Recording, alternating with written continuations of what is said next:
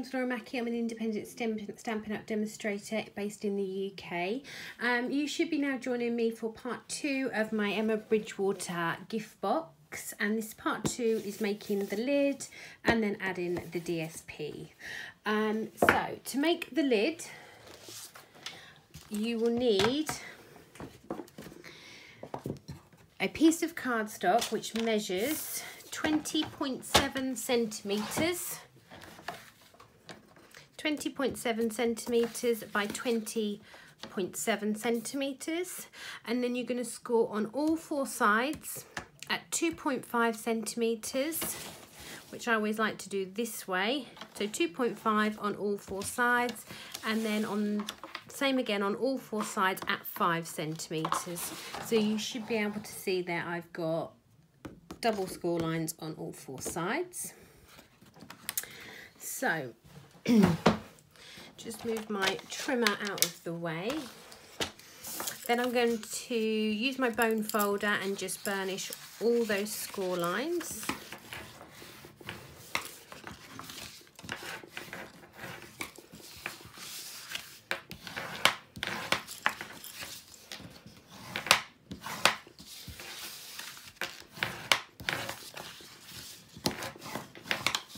So last one.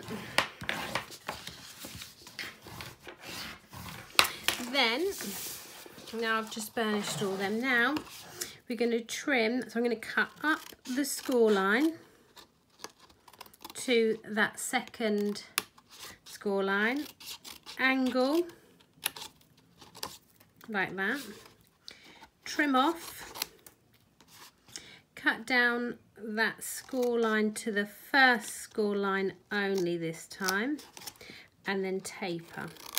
So you end up with a little tab, and that little tab is going to come round and stick like so. And now what I like to do is I mirror that from one side to the other. So the same again, cut down that first score line to the second score line, taper in, turn, trim off, cut down the first score line and stop, turn and trim off. So we've got a mirror image, and then I'm going to do the same on this side, but this is going to be a mirror now of that on this side. So cutting down the score line all the way to the second, trim in, turn, down the first score line, trim off, and cut on the angle. And then we're going to do a mirror image again, and then it's a mirror image one side to the other.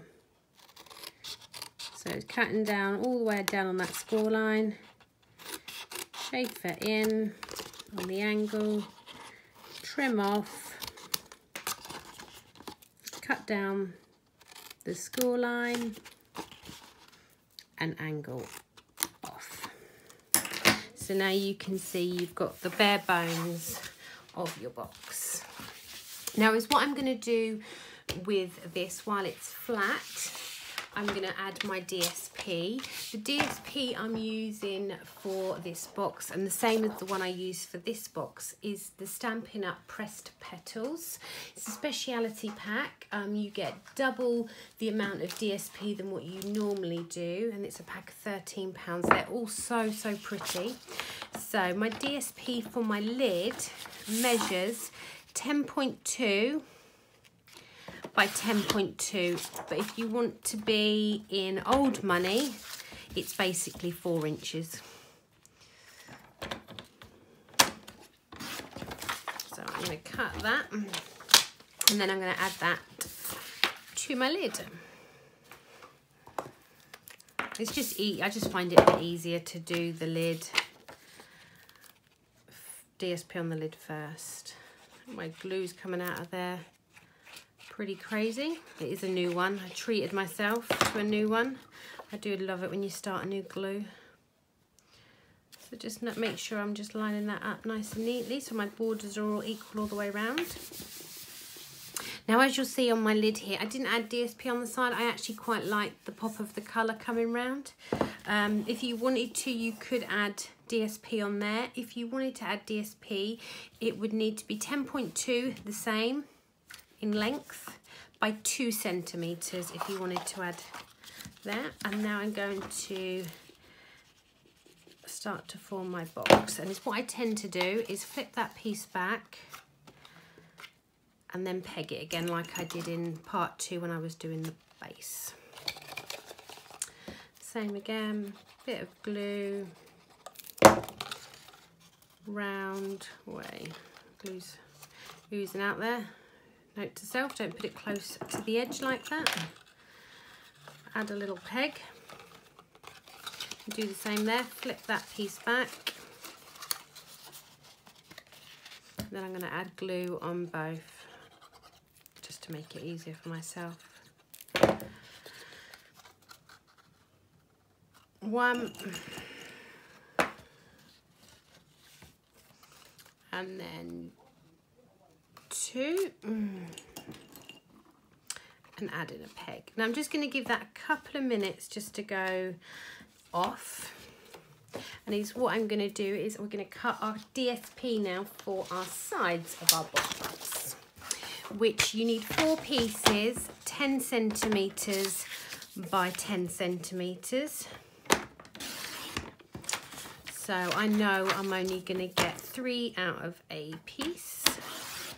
So cutting that tiny slither off. And then 10 centimetres, 10 centimetres, 10 centimetres, that's 3, and then I just need 1 piece out of this piece. I think you'd almost get, because you get this left out of a sheet, so you've actually got another 4 pieces, so you'd actually get another 4 sides of your boxes out of that. Right, going back to our box, so you could have, if you wanted, have stuck your DSP down when it was flat. I like to live on the wild side and add it at this point. So this is why I like to use glue. Did you see how I was completely not straight there? So 1. Just this Tombow just gives me that chance to straighten it up. So 1, 2. If your paper's got a direction, make sure that you're sticking it the right way up. My flowers are all heads here, stems down, so 2. And it's what you can do is then just run your bone folder in there just to make sure you're giving it a good stick down. And the other 2 pieces,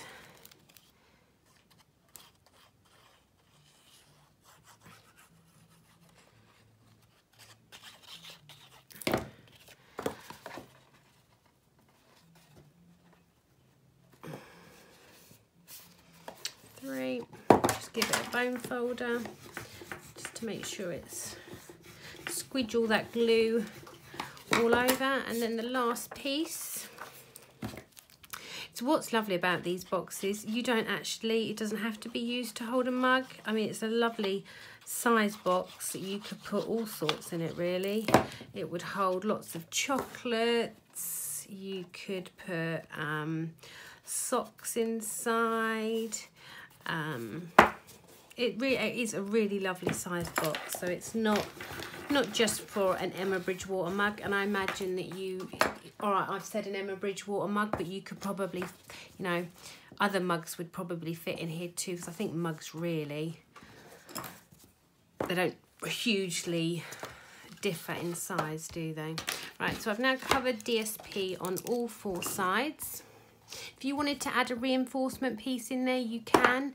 That would need to be about 10.3 centimetres by 10.3. I'm not worried. I'm quite happy that it's quite secure inside for the mug. So then now just closing these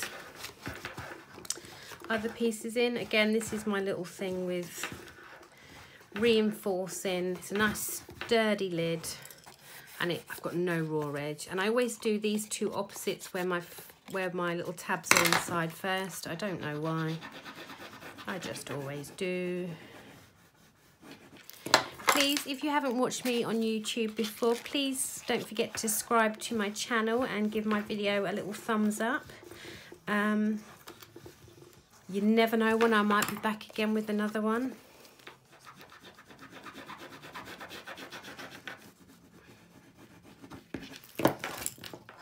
So, one more. Just giving those, I will go round again in a minute, but just making sure they're stuck nice and stuck down. Last one.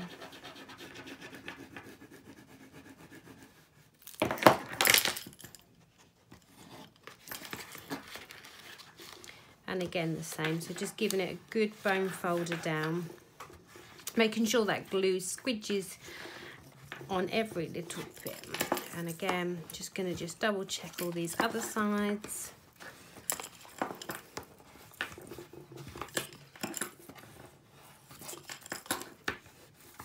Right, so that's the lid complete. And the lid, it's a nice fit. Ta-da! Put my mug inside actually, couldn't I? Not that I'd want to give anyone my dirty dregs of coffee inside.